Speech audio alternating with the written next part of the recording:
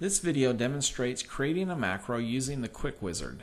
The wizard prompts you step by step through the creation of a macro. In this tutorial, we'll create a message to pop up at a specific time to remind us of a task that needs to be done.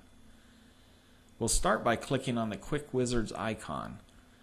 This page displays types of macros that can be created using Quick Wizards.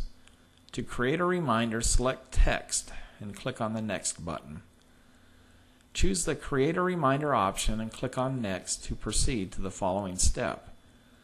This panel explains a few things that can be done with the reminders. Click Next to continue. Now we'll enter our reminder message. And it's amazing how fast I can type and error-free when using MacroExpress. This message I just typed so expertly will display on the monitor at the time we appoint.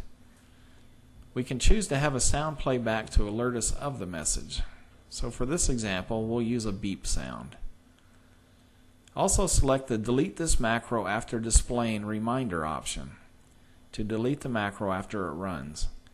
In this example, the message is only to be displayed once rather than on a recurring schedule, so we want the macro deleted.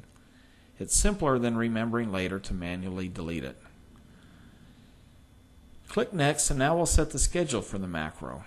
We only want it to play back one time, so select the Once Schedule option. We'll set it to run a minute from now so that we can see it play back during this video. Click Next and assign a nickname to the macro.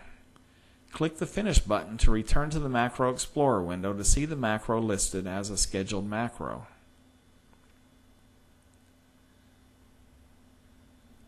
Okay, here's our reminder message. Just click OK and follow the instructions of the message. Closing the window terminates the macro. If we check the Explorer window, you'll see that the macro has been deleted as we instructed.